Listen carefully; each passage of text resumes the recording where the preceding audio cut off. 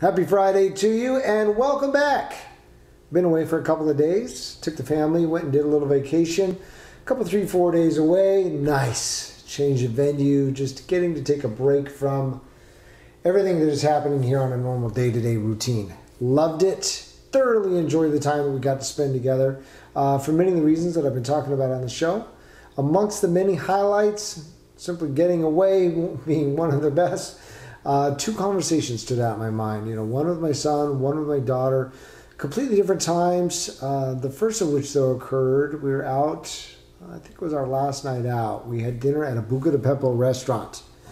If you have not been to a Buca di Beppo, highly recommended. That alone is an experience. But we went, took it a step beyond, sat at the table in the kitchen table. Most restaurants have them. It's actually in this particular one right in the kitchen. Table of 4, there we were. We looked across. There's the cooks. Got to have some dialogue with the waiters. Perfect. At some point during that evening, my daughter, we got to talking about what a difficult job it was to be a cook. We looked across there. It's hot back there. The stove's going.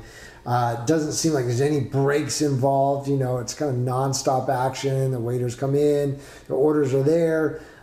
Just really a tough job. So we got to talking about, what different people do and how tough of a job this is. And my daughter said, well, why does he do it? And I said, well, I hope it's because he enjoys cooking, because it takes a lot of effort. And she kind of looked at me with this bewildered look on her face, and she said, well, why would he do it if he didn't like doing it? Interesting point. Her whole reality now is people do what they do with respect to work because they love doing it, not because they have to do it, not because they need to do it, which I think is a completely different shift than we saw a generation ago when folks went, you got a job. And I think this is still the reality for a lot of folks today, but you get a job because you need to put food on the table. May not be what you love to do, but there's a responsibility there. You need to feed the family. You need to go out and get a job. So, conversation 1, very interesting, just to see what her perspective was on why people do what they do.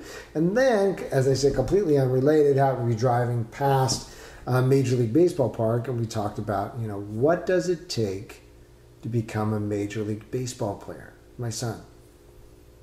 And both my wife and I were on the same page here. I said, you really have to love what you do.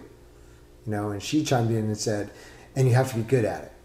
In this case, to be a professional baseball player. And so, of course, I agreed. You have to have great ability, but to show up day after day after day, when this is your job, to be one of the best, you have to love what you do, because you're competing against people who are really in love with what they do.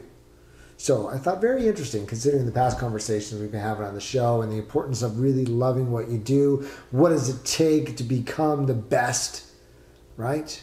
To become a pro, whether you're a professional cook, a professional baseball player. It's that having the ability, number one, but also having the love. Because to really make it, it's got to take both of those, because you're competing against a group of folks who are loving and who are really good at what they do.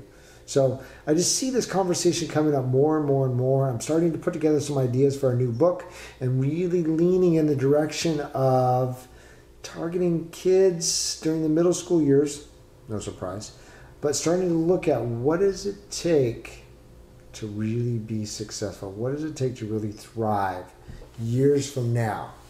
Talking about kids 10, 11, 12, 13, 14 years of age.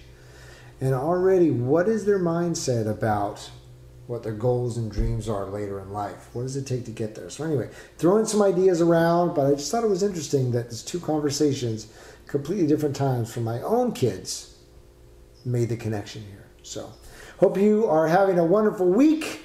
Glad to be back with you. Today is a Friday. Enjoy your weekend ahead. I will see you next time. Take care.